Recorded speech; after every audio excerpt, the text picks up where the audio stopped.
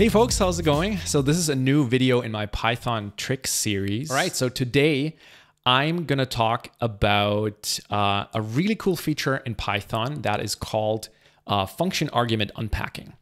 And I'm gonna jump right into an example here. And I really like this feature because it can make working with your code a lot easier, and it's not super well known. It can seem a little bit arcane, but really when you get to the bottom of it, it's a really helpful feature, and I think you'll like this. All right, so what you'll know at the end of this video is how to use the Python function argument unpacking operators to simplify your code. So the operators I'm talking about here are the asterisk and double asterisk, or I guess double star operator. And I want to give you a simple example here. So let's say we have a function here that lets us print a vector, and we just want it to print a nicely formatted vector. So this is just going to call the print function, and then I have some format string here that lays out the vector nice and clean so that it's nice and readable. And we're just going to pass these components to that string format. And to give you an example how we might want to call this function, let's see, we have this vector here, it's a 3-component vector. We're going to print it, and it's just going to look a little bit nicer, right? That now we know that's a vector, and maybe we need that for some kind of output format or whatever. It's a toy example, but I think it still has a bit of a useful purpose here. So now, depending on how we choose to represent these vectors in our Python code, in terms of the data structure we use to store these vectors, it can get a little bit awkward if we want to print them. So let's say we've got our vector stored in tuples like this, or maybe we've got them stored in lists like this. Now, if we want to print one of those, it actually gets super awkward, because now what I need to do, well, I need to give these indexes manually, right? I can't really concentrate. I can't really talk while I'm typing, so bear with me for a second. So, if I want to print this vector, it gets kind of awkward. And sure, I could write a different function that would just take a tuple vector directly, but then what if my vector is going to be represented as a dictionary or something else? It gets really awkward. And this is where the function argument unpacking could become really helpful, because function argument unpacking can do something really similar to what we've been doing here manually, right? Where I was unpacking this tuple manually. There's actually shorthand to do that in Python. So what you can do here is, if I call the print vector function again, I can use the star operator, the unpacking operator, and just pass my tuple vector to that print vector function. And this line here is exactly equivalent to this line up there. So when I go ahead and call this, we get the result that we expected, right? Now, the cool thing is this would work in exactly the same way with our list vector as well. And it's even more powerful than that. So I can go ahead and, for example, define a generator expression. So this is just going to generate a bunch of square numbers here for us. And, oh yeah, that was a typo. 4 x in range, right? So this is the generator expression that we have here.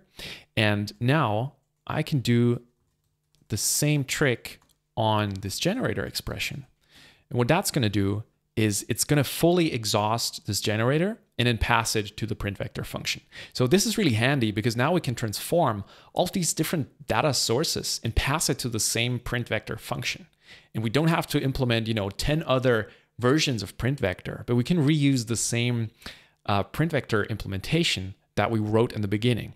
And so it's a way to, to match together and connect these different pipes that might not have the same diameter, but we can still connect them with the right adapter, and that is that little star operator. Kind of a crazy analogy, I guess, but that's maybe a good way to remember how this works. All right, so I mentioned the star operator, but there is also the double star, or the dictionary unpack operator. So I want to show you how that works as well. So let's imagine we had our vectors represented as dictionaries. So again, I'm just going to put in a bunch of keys here that that give a name to these components in the vector. All right, and now we've got our dictionary vector. And now, of course, we have a problem if we want to pass that to the print vector function, right? Because if I just do this, then, well, that doesn't work. Can I index this? Not really, right? Like there's no key called 0, so that doesn't work.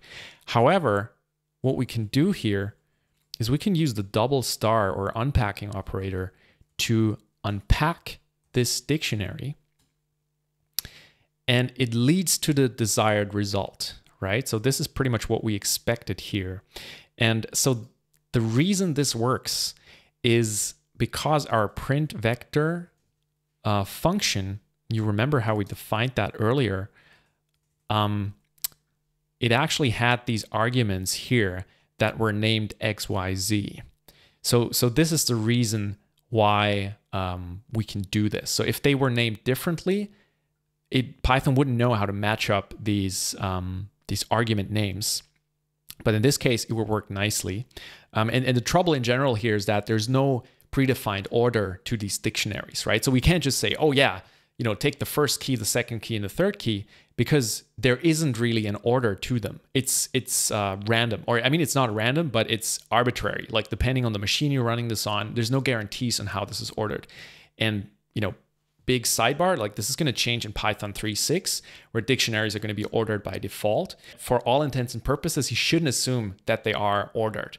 So the only way we can do this is by matching up the argument names here.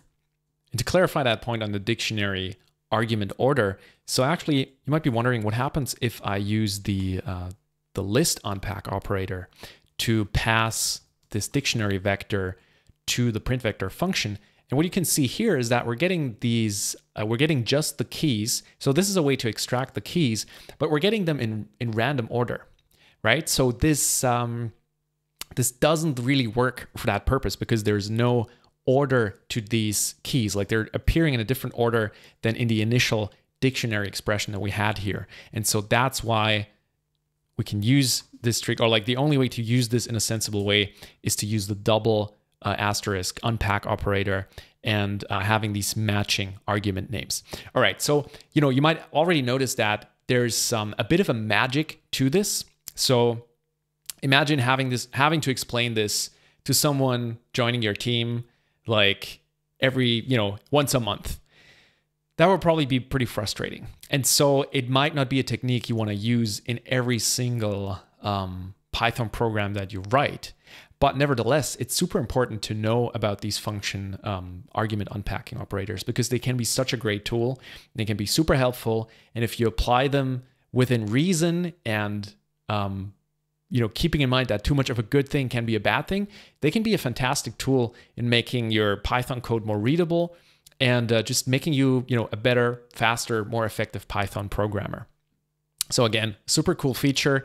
And basically, this whole lesson, I've just been following along and pulling that out of my new book called Python Tricks, the book. And it's available for early access right now. So you can get in on a beta version of the book and you're going to get new chapters as they come out. And I'm going to put a link to that in the description. So if you're interested, be sure to check it out. You don't have to, obviously, but I'd really appreciate it. And I think you'll really enjoy it. And I think it's going to make you a better Python developer. All right. Thanks so much for listening. I hope this helped you out and talk to you soon.